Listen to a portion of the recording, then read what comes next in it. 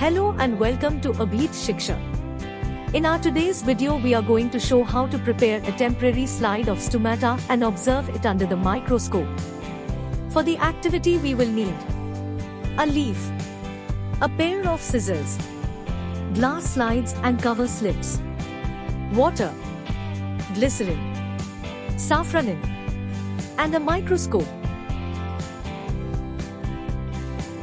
First, we will pick a healthy leaf and try to separate a thin section of epidermal layer from the leaf. Once the thin layer is separated, we will cut the section and carefully transfer it to a petri dish containing water.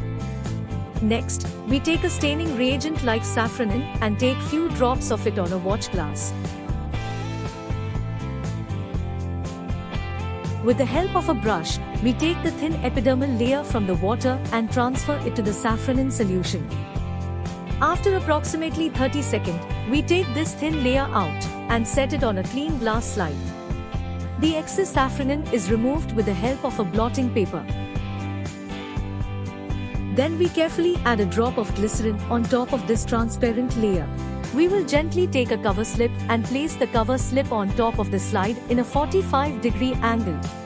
We will slowly lower the angle until we have completely covered the transparent epidermal layer. Here our slide is ready to be observed under the microscope. Once the adjustments are done, we will be able to see the stomata and the guard cells. I hope this video was helpful for you. For more such interesting activities, please press the like button, share with your friends, comment your views and subscribe to Abhit Shiksha.